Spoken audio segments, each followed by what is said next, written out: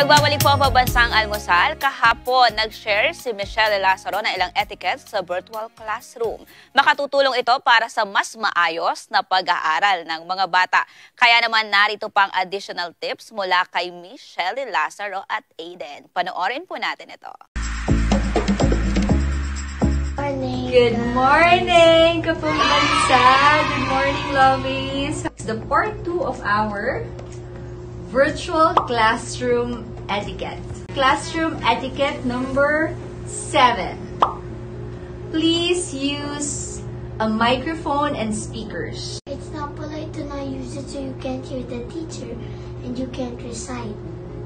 Yes, okay. So microphone is very important so the teacher and also your classmates can hear you clearly. And also speakers, so it's the other way around. So you can hear clearly what the teacher and some of your classmates are saying. Virtual classroom etiquette number 8. Do not interrupt when someone is talking. It's bad because when you interrupt, you can still have your turn and that won't be nice. Alright? So virtual classroom etiquette number 9.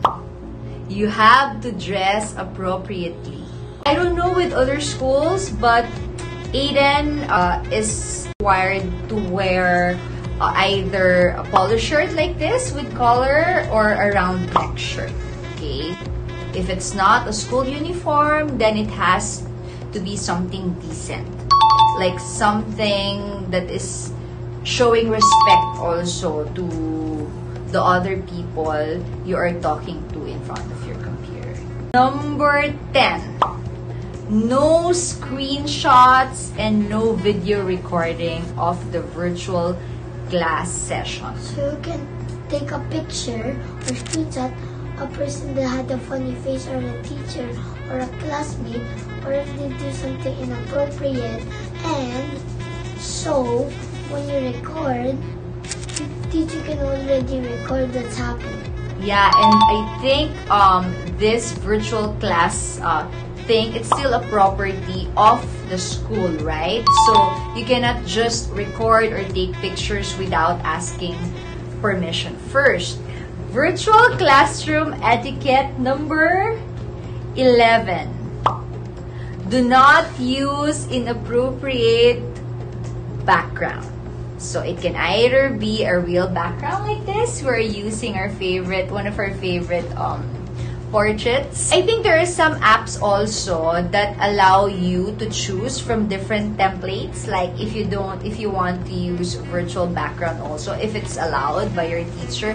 Okay, virtual etiquette number 12. Only registered participants, meaning the students and the teachers, are allowed to enter the virtual classroom. Why?